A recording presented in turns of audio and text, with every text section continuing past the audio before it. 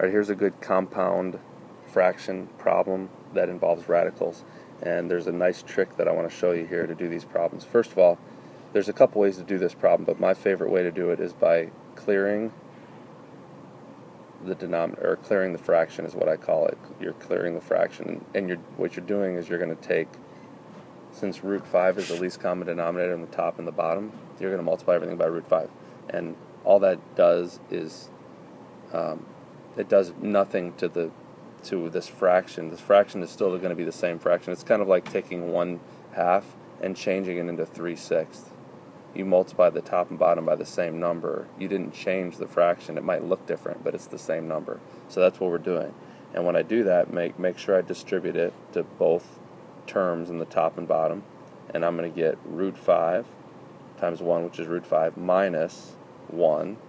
And on the bottom, I'm going to get root 5 plus 1. Now,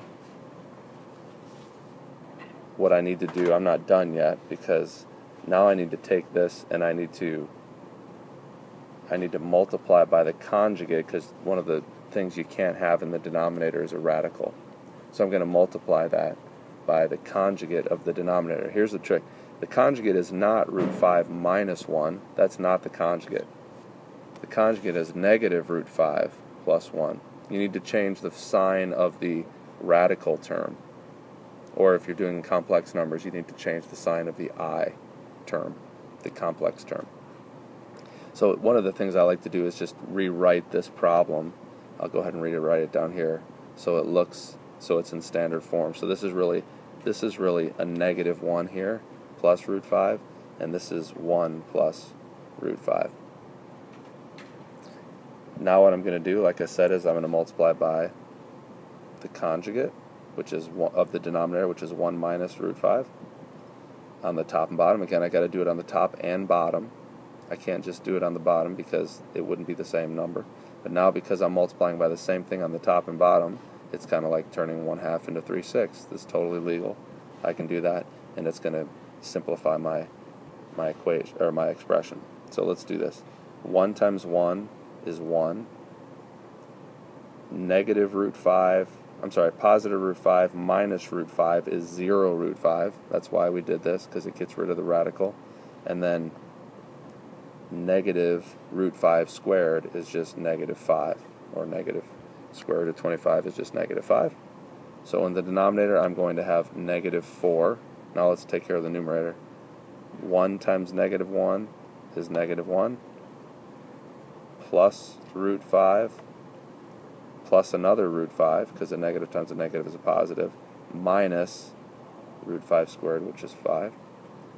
These things add together to give you negative 6. These things add to give you 2 root 5. And I'm almost done. Now I can simplify. Notice that I can factor out a 2 up here. So that equals, in fact, let's factor out a negative 2 so that I can get rid of this negative sign down here. Negative 2, and then what I'd be left with here is positive 3 and a negative root 5.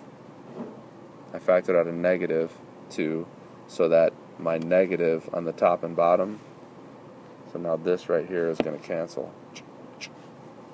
A negative 2 divided by a negative 4 is just going to give you a positive 2 in the bottom. Now, your answer, they might in standard form, which would be, distribute the 2, which would be 3/2 minus root 5 over 2.